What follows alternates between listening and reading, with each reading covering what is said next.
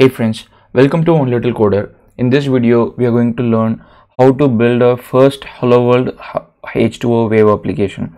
The H2O Wave application is basically a software stack that helps you build a web application. In the previous video, we learned how to install H2O Wave. If you have not seen it, please check it out. It's a pretty simple process. So in this video, we'll learn how to build our first Hello World application. We are going to follow their tutorial pretty much, not going to do anything different.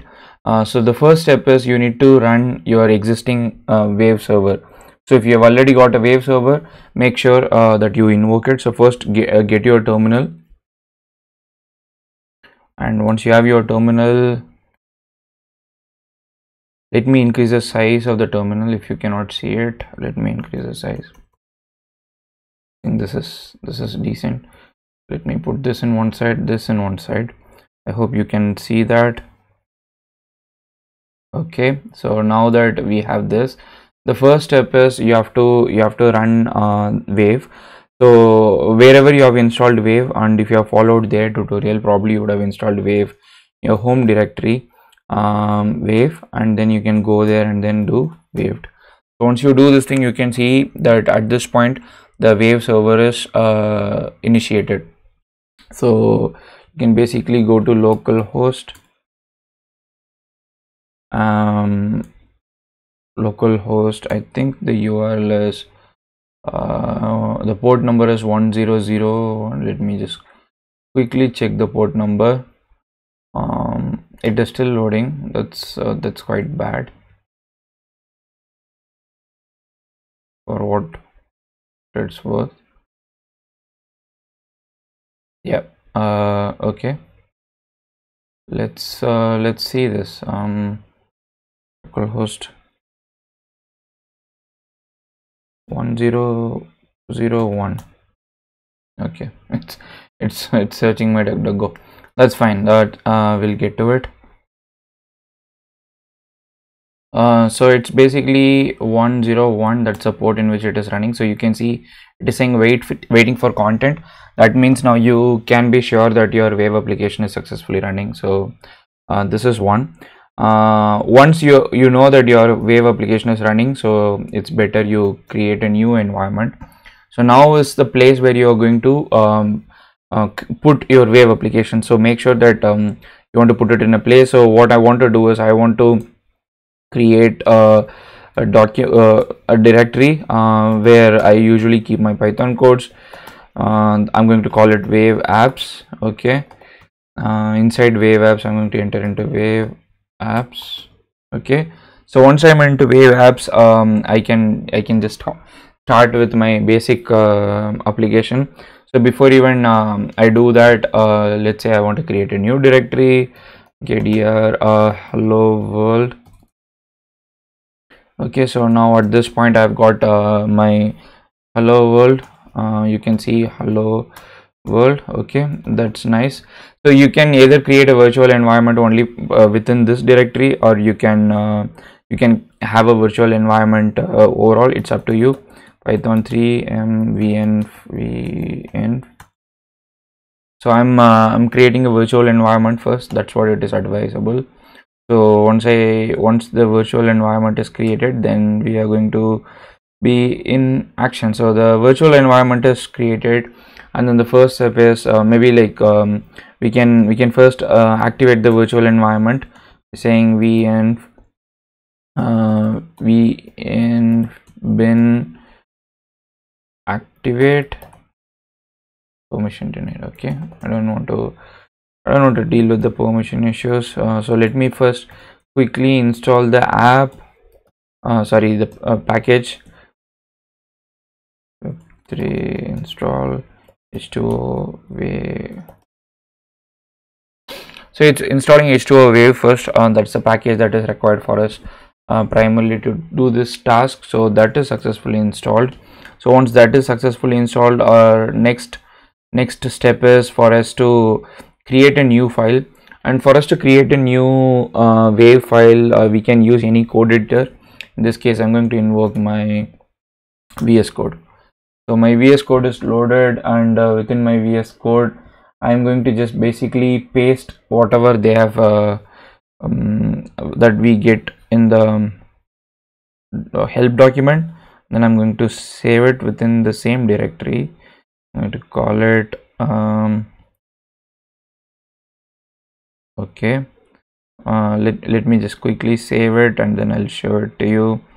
I'm going to call it hello world. I'm not going to give any special name for it. Wave apps hello world.py. Okay, as you can see, this is basically copied from their documentation. I've not done anything different. I can explain this code. So first of all, wave. So the wave, if you see, the server has a lot of pages. So this is one page that we're calling. So whatever you are giving here, that's going to be like your home URL, something like that. So you have we are importing site and UI. So UI is going to help us add UI components.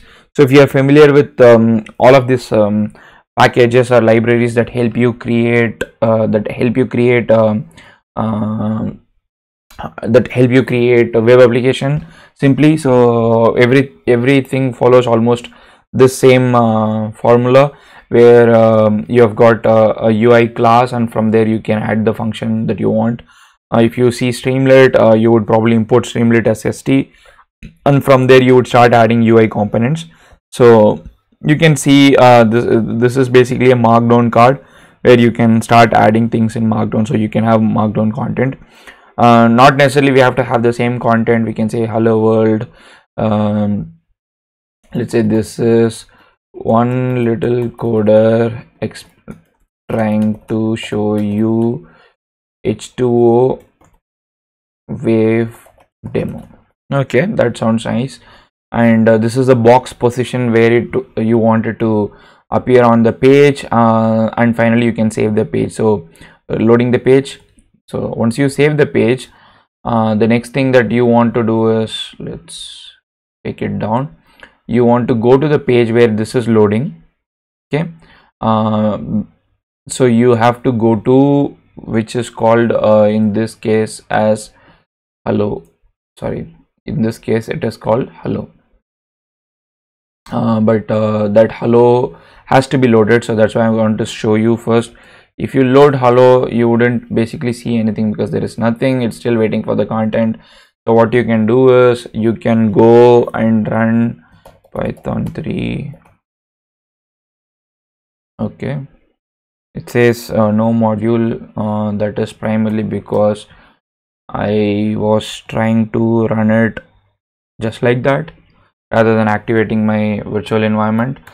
So bin Python 3 hello. So at this point, when you can see that the moment we ran the code, you could see that this successfully showed the demo. So it says hello world, this is one little code trying to show you H2O demo. So the same way you can actually basically change it. You can go change whatever you want. For example, you've got hello here. So let's say instead of hello, you want to say probably want to show it in the home page itself. So now you can say go virtual environment, and now instead of hello, what we are going to do is we are showing it in the home page itself. So these are the things that you can start doing. Like for example, instead of the markdown page, now you can have something else, or even in the content you can say this is okay, this is a title. Let's see, let's try to run it, and then you can, okay, maybe it's not rendering properly, but you can start adding the content here. You can have multiple cards here, and that is how you would basically start adding the wave components to the wave application. So this is a very simple demo. So basically we followed whatever they showed in the documentation, and we started going through. We started with creating a directory to put our apps, and then from that we created our own directory. So maybe you can do like how I did it. or you can have one virtual environment for all the Wave application. It's up to you. So you can basically do whatever you want to do, and then you install the H2O Wave library, Python library or package for you to start using it in the code. So as you know, with any virtual environment, whatever package that you want to use within code, so you have to make sure that you are installing it. Once that is done, then you add your code, whatever Python file name. It basically doesn't matter much, because this is the place where you are actually defining the page, the Wave page, and this will not work if you stop the server. Just wanted to show you, if you stop the server, nothing works, because of course the server is not running. So that's the main concept. You have managed to successfully write your first Wave application, basically the Hello Wave, Hello World, I'm saying Hello Wave, Hello World application, but yeah, nonetheless it's the first step, and happy coding. So welcome to H2O Wave. Let's hope that it's a good beginning.